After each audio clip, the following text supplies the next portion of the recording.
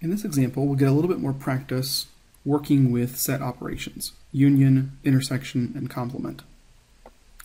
We're given a universal set U, and then we're given two sets A and B. And we're told to find each of these pieces, so we need to read the notation and understand what it means. In the first one, inside parentheses, we have A union B, and then we take the complement. So that tells us our order of operations.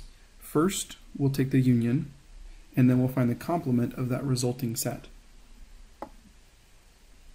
To find the union, we'll start with everything in A,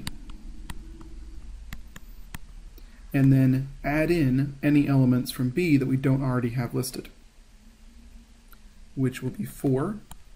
We already have 5 listed, and then we'll list the 6, and we already have 7. So everything's accounted for. Since that's the union, the complement of that will be everything from the universal set except for these. So we'll start with the universal set, the numbers 1 through 10, and remove these from it.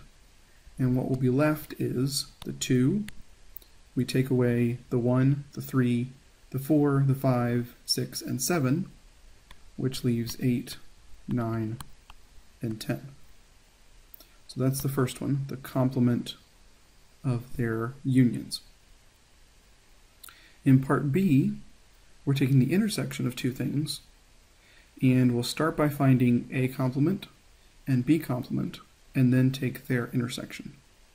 So A complement is everything from the universe that's not in A. So we take away 1, 3, 5, and 7 from the universe. We get 2, 4, 6, 8, and 9 and 10. For B complement, we do the same thing. Start with all the numbers from 1 to 10, the universe, and remove from those 4, 5, 6, and 7. So we'll have 1, 2, 3, take away 4, 5, 6, and 7, and 8, 9, and 10. Now, finally, we take the intersection of these two, so we look for what elements appear in both of them at the same time. And we notice the 2 appears in both, as do the 8, 9, and 10.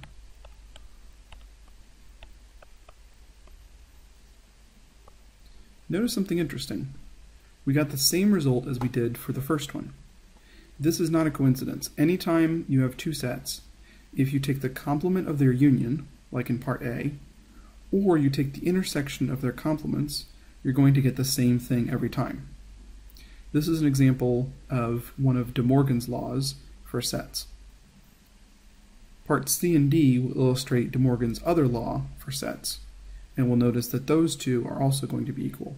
If you take the complement of the intersections and the union of the complements, you'll get the same thing. So you can kind of think of this as the complement being distributed across these parentheses, and as it does, it changes a union into an intersection, or changes an intersection, like in part C, into a union, like in part D.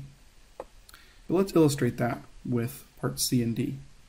First, we'll find the intersection of A and B, looking for what elements appear in both. The 1 doesn't, the 3 doesn't, but the 5 and the 7 both do. So then the complement of that will be everything in the universe except for 5 and 7. So 1, 2, 3, 4, not 5, but 6, not 7, and then 8, 9, and 10. And finally, when we do the last one, we've already found A complement and B complement. So to take their union, again, we'll start with everything in A complement. 2, 4, 6, 8, 9, and 10. And then include everything from B complement that we don't already have. So we'll include the 1 and the 3. These last two sets are not listed in the same order, but they are the same set, because again, the order within a set doesn't matter, it just matters what elements we have listed.